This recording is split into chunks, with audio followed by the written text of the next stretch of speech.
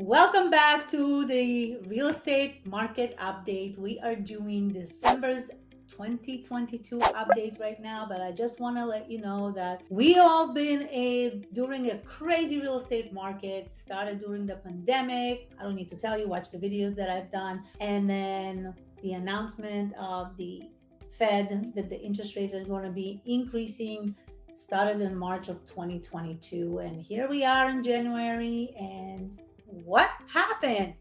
Are we seeing any changes? What kind of effects the high interest rates are contributing to the market?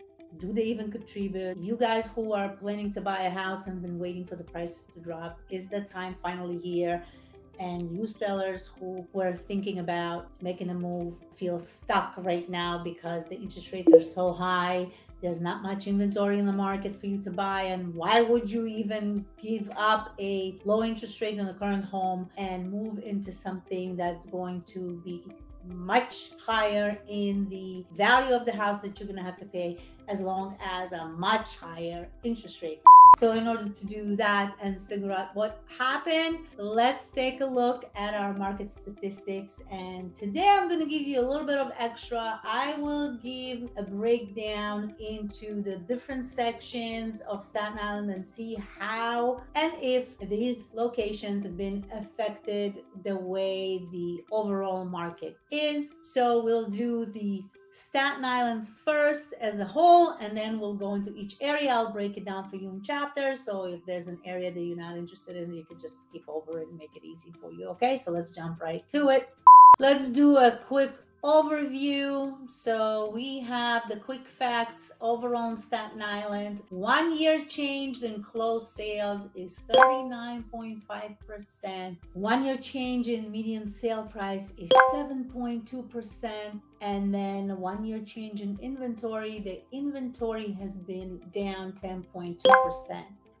Now let's look at the statistics. All right, so the quick facts are that minus 28.2% is down with the closed sales in a year. And then look at that, the median sale price now changed to a minus of 0.6%. And we're going to look and see why this is like that. And then the inventory shrunk by 7.5%.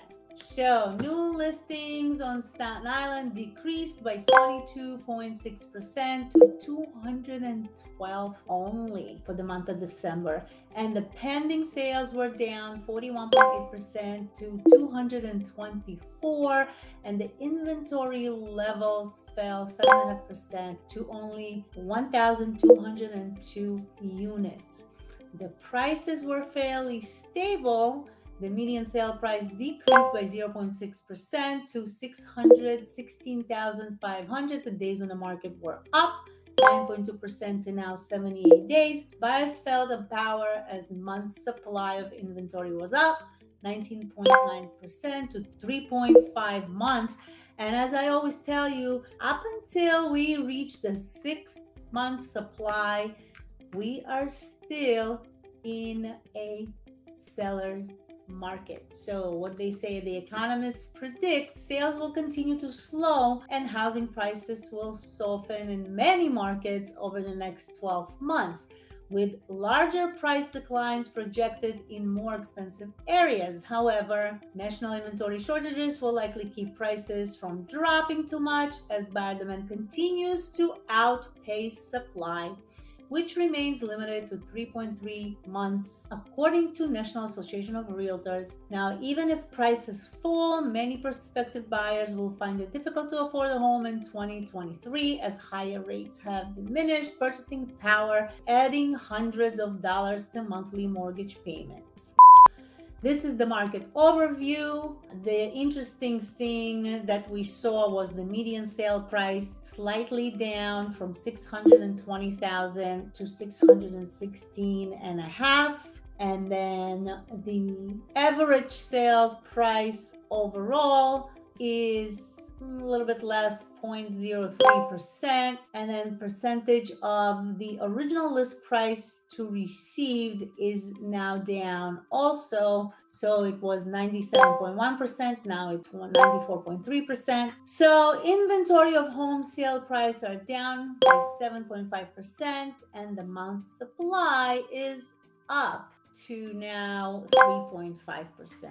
So new listings were down in 2022 in December, and then year to date they were down by 7.9%. The pending sales 224 in December of 2022 and 4,173 over year to date. So what does this whole thing mean? And why have we seen this median sale price drop? Let me tell you this much. I just, in the past week, have been doing a couple of things. So I had worked with a buyer who one of the properties that we wanted to see was an open house. I got there a little bit early, waiting for my clients. I drive in there, and this is in Annandale, South Shore of Staten Island, and the line to get into the open house is out the door. So I went and stood in line while waiting for my client. I spoke to the people that were standing in line, just talking to them. Some of them didn't have any agents, so I was curious to know, brought them to this house, what their expectations are and stuff like that. Let me tell you something. There's people who are going to open houses even when they already have an accepted offer on their property. And that was an interesting find, because when I said, why are you here then? And the lady said to me, well, I need to buy something. I have an accepted offer on a property, and I don't really want to live in that neighborhood, but I don't have another choice. So I'm here just to see if maybe this house is going to be a house that's going to make some sense for me, and I would make an offer here. Do you understand what's happening here? People are buying houses just because they need to buy a house, even in places that they prefer not to live there. Obviously, my client came, we looked at the house, past us, the line wasn't stopping. So we decided to make an offer on this house. Do you want to guess how many offers we were competing with? 8. That's one of the situation. Now we're negotiating on an offer on another property with some other client, not the same client, same thing, multiple offers. So why are we seeing this decline in median home sale price? First of all, in my opinion, and that's my opinion as a professional, experienced realtor, is that the market, first of all, is very hyper-local. Do I need to say that a gazillion times? I always say it in my videos. The thing is that there was a period of time that prices were escalating, and that you had a specific list price based on the recent comps.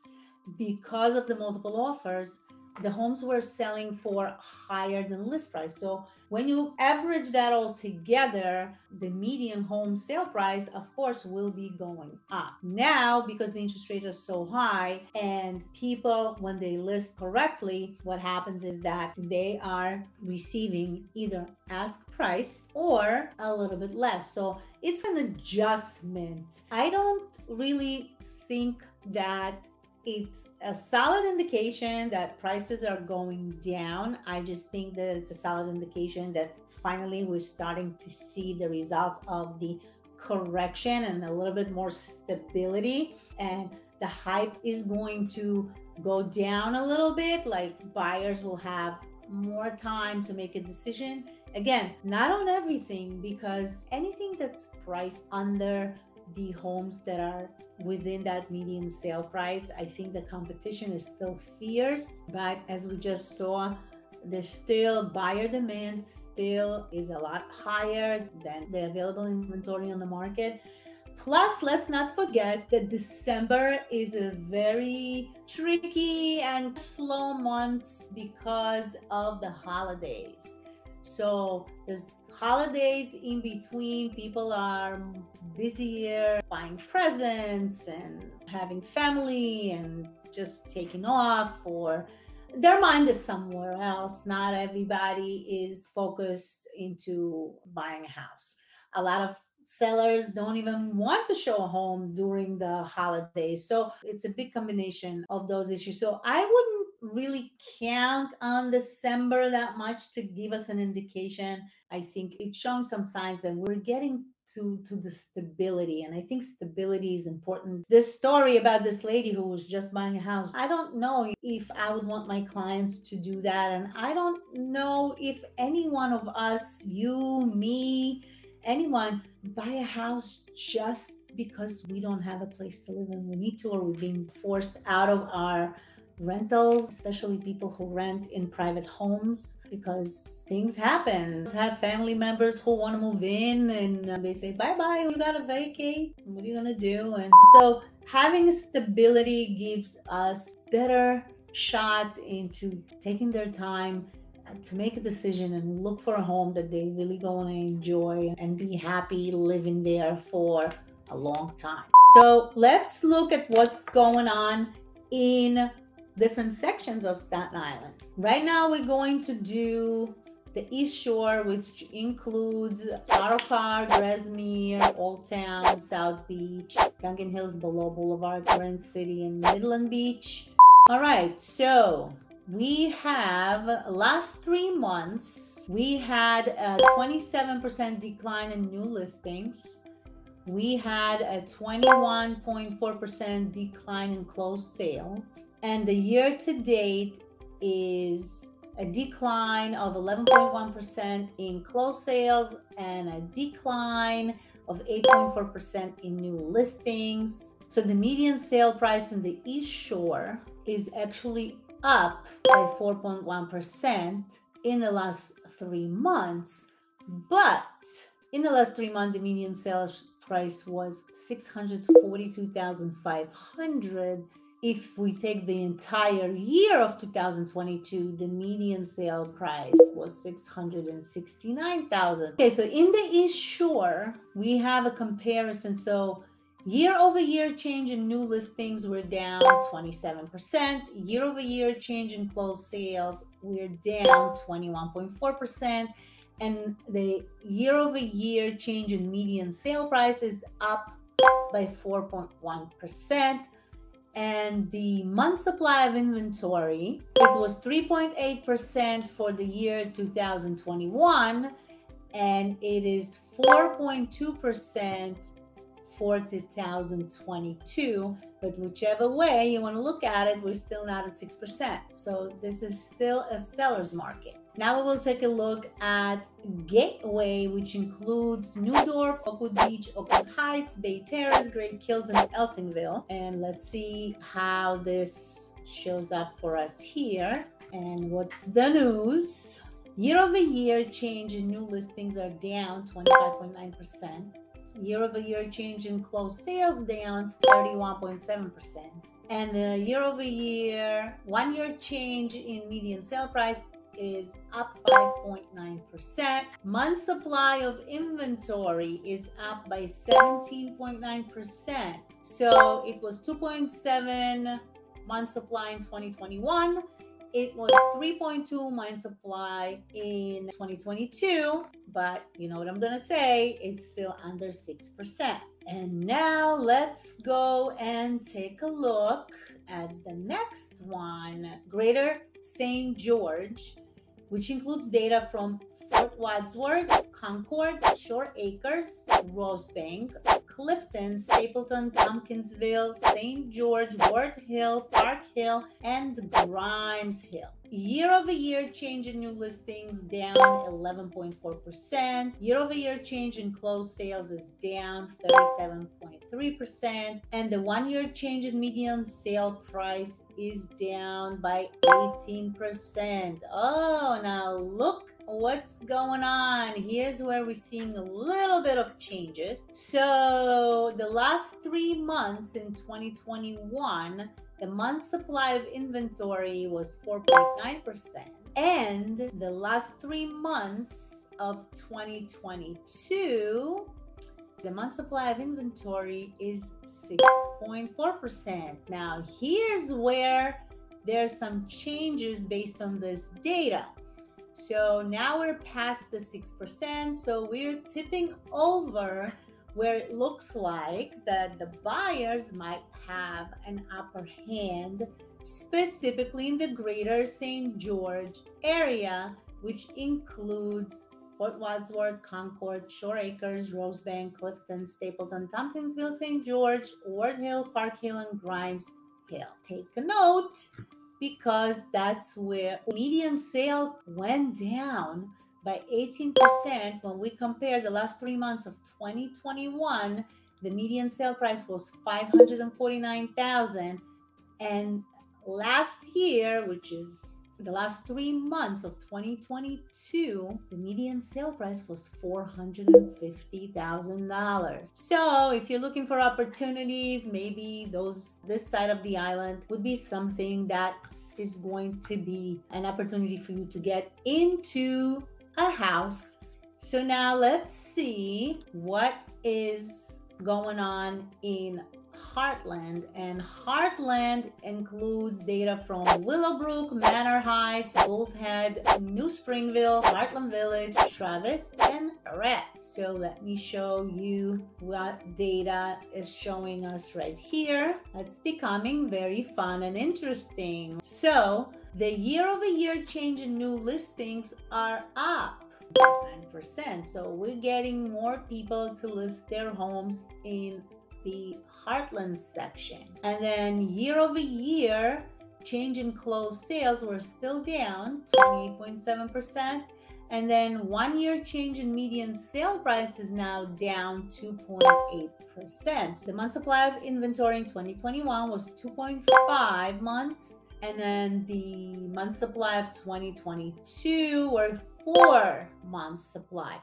So, although these are indications that maybe there's some changes going on in the Heartland area, which includes Willowbrook, Manor Heights, Bull's Head, New Springville, Heartland Village, Travis, and Ladderette, it's still showing up as a seller's market. So what I think is prices in Heartland section, those neighborhoods, they skyrocketed really significantly. Even homes that shouldn't be priced over $1 million were priced in those numbers. I think that's really the main result is from that perspective, because I've seen houses like 2-family high ranches listing above $1 million. It's just my opinion, okay? All right, so our next stop is going to be the North Shore, and the North Shore includes data from New Brighton, Snug Harbor, Livingston, Randall Manor, West Brighton, Port Richmond, Mariner Harbor, Graniteville, Arlington, Bloomfield, and Elk Park. And then, do you guys want to know what's going on over there? I think you do. So let's just share my screen for you guys. Year over year change in new listings, 15.7% decrease. Year over year change in closed sales, 28.8% decrease. And year over year median sale price increased by 3.8%. The median sale price in the last 3 months of 2021 was just under $500,000.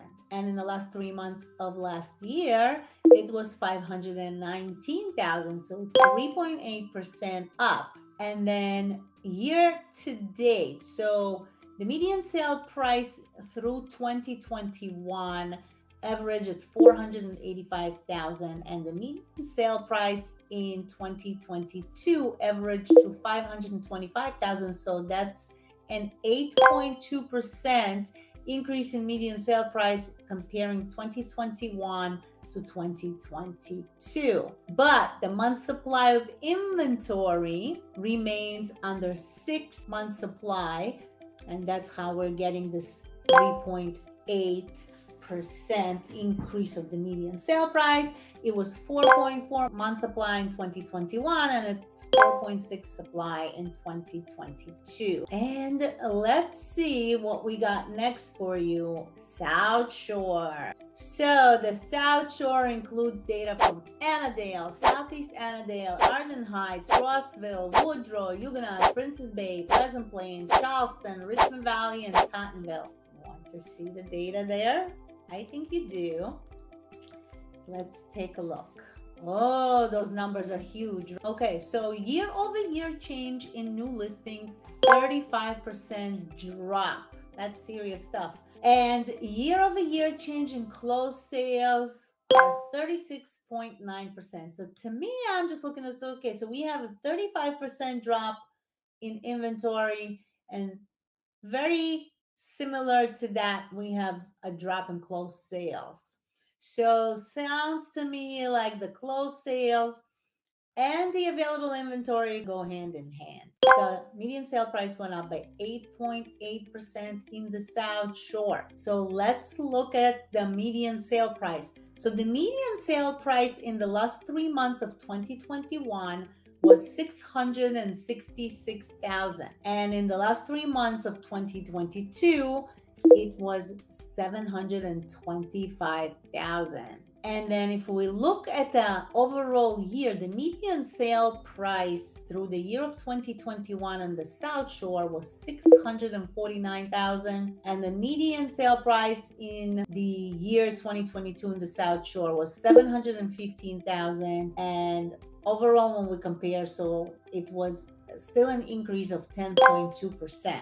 The month supply inventory in 2021 during that time was 2.5 months supply of inventory, and in the same time in 2022 it's 3.3% month supply. So I know when you look at this, oh, the month supply increased by 30.6%. When you look at such small numbers, single digit number like that, of course the percentage is going to be huge, but technically we are still halfway from even reaching the point where the market would start shifting towards the buyer side. Just so you know, let's say hypothetically speaking, we're reaching to the 6 month supply, right? It's still not going to tip over to the buyer side. The only thing that's going to happen is that we're going to be on a flat line, and that could be going on for a long time. Yes, it could tip over really quickly if all of a sudden more inventory is going to come to the market, and there's going to be inventory that now is going to 7 months supply. Now that's when the buyers are going to start gaining some power and some